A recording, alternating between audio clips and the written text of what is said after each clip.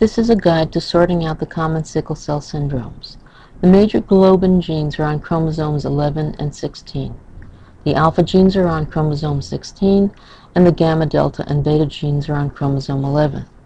Two alpha globins and two gamma globins combine to form the fetal hemoglobin or hemoglobin F tetramer. Two alpha globins and two delta globins combine to form the hemoglobin A2 tetramer, and two alpha globins and two beta globins combine to form the hemoglobin A tetramer. In the normal adult, we typically find that more than 95% of the hemoglobin consists of hemoglobin A, with very minor contributions from hemoglobins A2 and F.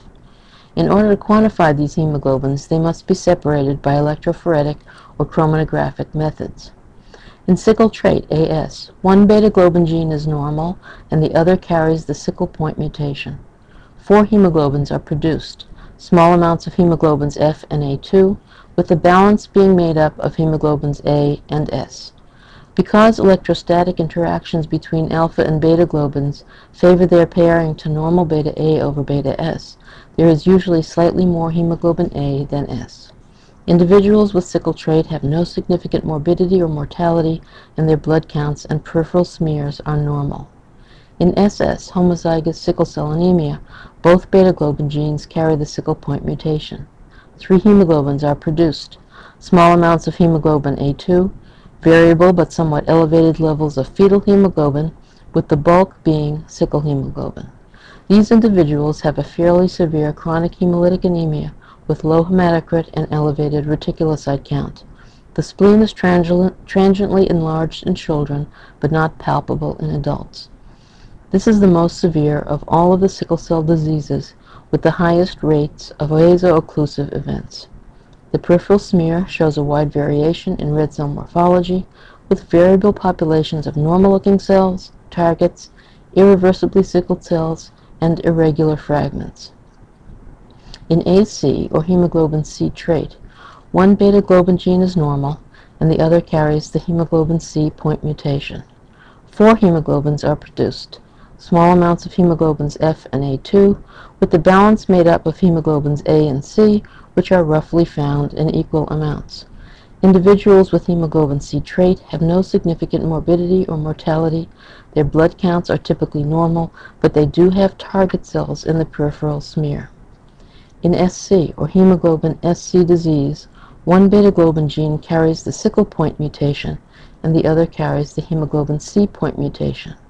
4 hemoglobins are produced, small amounts of hemoglobins F and A2, with the balance made up of hemoglobins S and C, which are roughly in equal amounts. Individuals with hemoglobin SC disease have a mild chronic hemolytic anemia with low hematocrit and elevated reticulocyte count, although not as severe as seen in homozygous SS-Sickle cell anemia. Patients with SC disease have splenomegaly and vaso-occlusive episodes, although not as severe or frequent as what is found in SS. The peripheral smear shows a predominance of targets with rare irreversibly sickled cells. In beta plus thalassemia trait, one beta-globin gene is normal, and the other carries a mutation that decreases its production of otherwise normal beta-globin. 3 hemoglobins are produced, a small amount of hemoglobin F, a slightly elevated amount of hemoglobin A2, and more than 95% hemoglobin A. Individuals with hemoglobin beta plus thalassemia trait have no significant morbidity or mortality. They do have microcytosis, target forms on the peripheral smear, and rarely splenomegaly. In beta-0 thalassemia trait, one beta-globin gene is normal, and the other carries a mutation that completely eliminates its production of beta-globin. 3 hemoglobins are produced, a small amount of hemoglobin F, a slightly elevated amount of hemoglobin A2, and more than 95% hemoglobin A. Just as in beta plus thalassemia trait, individuals with hemoglobin beta-0 thalassemia trait have no significant morbidity or mortality. They do have microcytosis, target forms on the peripheral smear, and rarely splenomegaly. In sickle beta-0 thalassemia, one beta-globin gene carries a mutation that completely eliminates its production of beta-globin, and the other has the hemoglobin S point mutation. 3 hemoglobins are produced: slightly elevated amounts of hemoglobin A2, variable but somewhat elevated levels of fetal hemoglobin, with the bulk being sickle hemoglobin.